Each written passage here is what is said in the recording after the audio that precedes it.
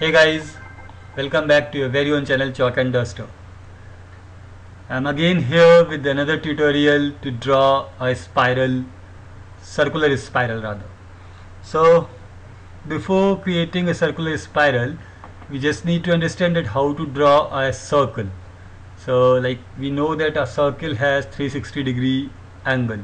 So for that, this sprite should rotate 360-degree angle moving certain number of steps. I'll go to control, I'll take a repeat block, and then I'll go to this motion and put certain number of steps, let's say 4.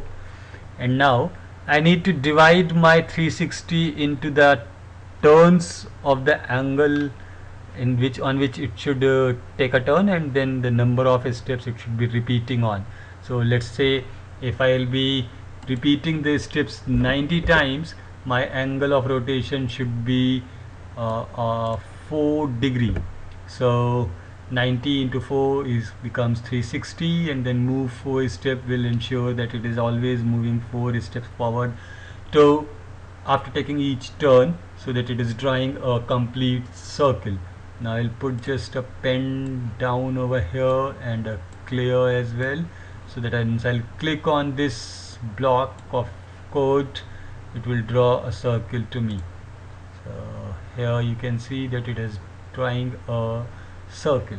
Now once again I'm repeating the concept, since the circle have total 360 degree, so that the repeat and the turn have this 90 into 4, that becomes 360, and then this move number of steps maintains the size of the circle. So if I'll change it to 2 steps, you can see it is drawing a smaller circle. If I'll put it as 8, you will see it drawing a bigger circle. Right, so just how it just went to the edge and hence it has drawn something worst. I'll just change it to 6 again, and you can see it drawing a circle perfectly. Fine. So you need to intelligently choose the number of steps and as well as the repeat and turn. You can make it as 45 and 8 as well.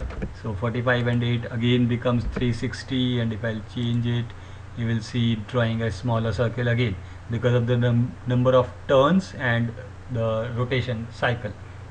So that's how I can manipulate the values of these repeat and turns and the number of steps to play around to make the bigger or the smaller circle. Now once we have understood that how to draw a circle, I'm just going to elaborate that how we can draw a spiral. So for drawing a spiral, we need to ensure that once it completes its half of the circle, it should move certain number of more steps than it was previously taking to draw the circle, so that it should go beyond and it should complete the spiral path.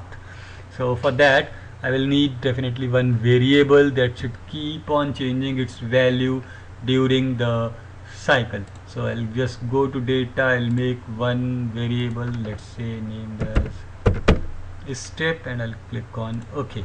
So fine here.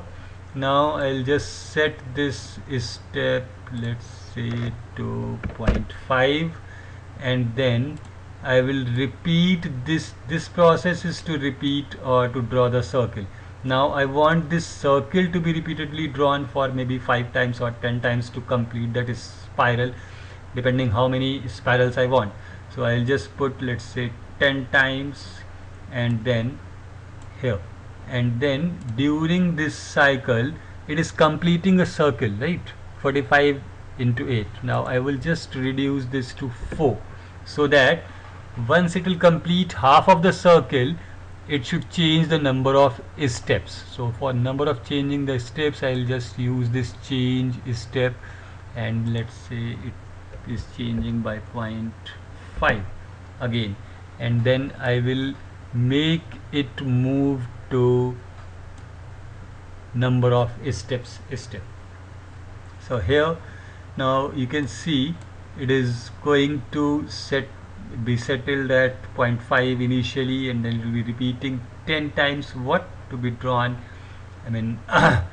repeat 45. This block will be drawing you a circle, whereas once I'll put it inside, this circle will be drawn for 10 repeated times. Right, so everything is settled here. Now I'll just go to event and put one flag clicked block. I'll go to this full screen mode, put it somewhere, and then we'll execute it. You can see it is drawing a circular spiral for you.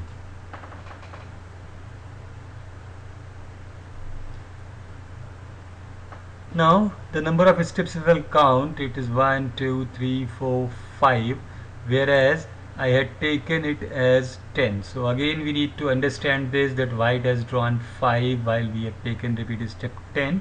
So each 10 times it has drawn half of the circle because of 45 into 4. So if I want a bigger spiral here of 10 circles, I need to double up these steps.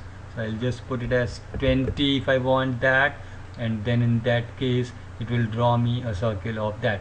I can just assign it to be always in the center, so that whenever it is starting, it should start from 0. I can just play around with some pen colors also, so I can just use, maybe change pen color by 10 every time, so that it will keep on changing the pen color as well. And now if I'll just go back full screen and re-execute this code, okay, so I just need to put it pen up as well here at the top before going to certain position. This also needs to be taken care of, so that this line should not be drawn again. Okay, so once again I'll go back and I'll just click on this flag here. So now you can see that it is drawing you a circle with a changing pen shade.